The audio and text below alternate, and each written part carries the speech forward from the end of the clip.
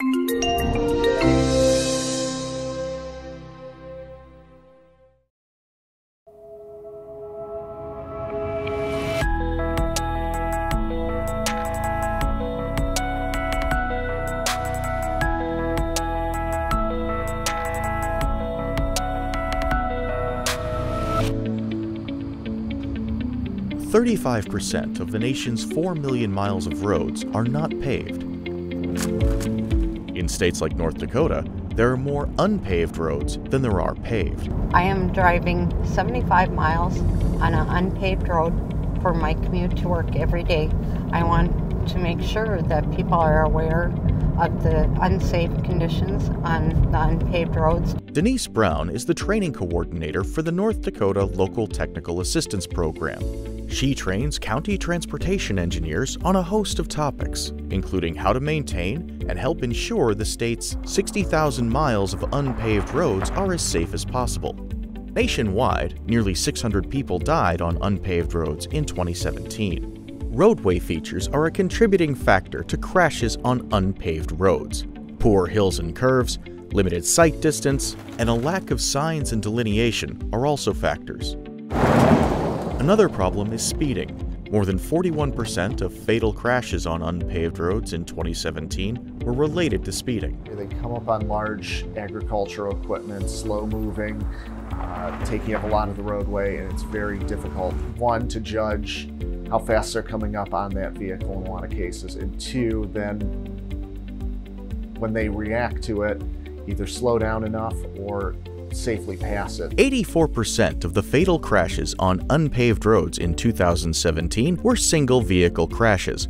Drivers run off the road and either roll over or strike a fixed object, such as a tree or utility pole. There are several strategies to improve safety on unpaved roads.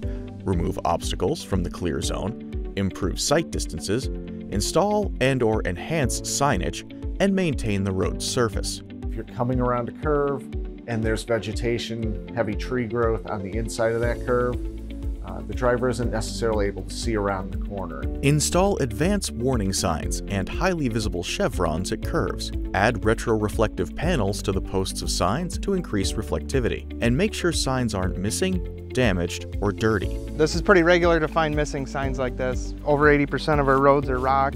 In a farm community, we get a lot of signs down from big equipment.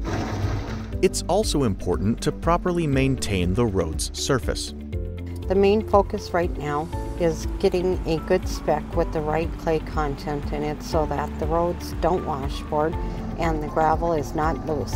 The loose gravel tends to be an issue with keeping cars on the road. A 4% crown is important because of drainage. Anything more than that, like hard rains, wash the fines and the binders off the road too quickly. Loose gravel may cause drivers to lose control of their vehicles. To address this issue, South Dakota and North Dakota recently developed a plasticity index, or PI, which outlines how much clay and other materials should be in the gravel. The PI is now part of their specs.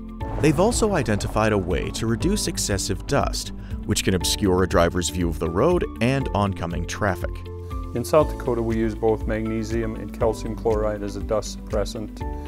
Three major keys to that. One is material, one is application, which is set by the distributor, and three is the preparation of the roadway. You must loosen 2 to 3 inches of that roadway, pre-wet it before adding the chloride.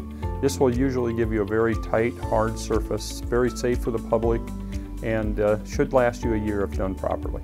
A significant portion of unpaved roads are rural.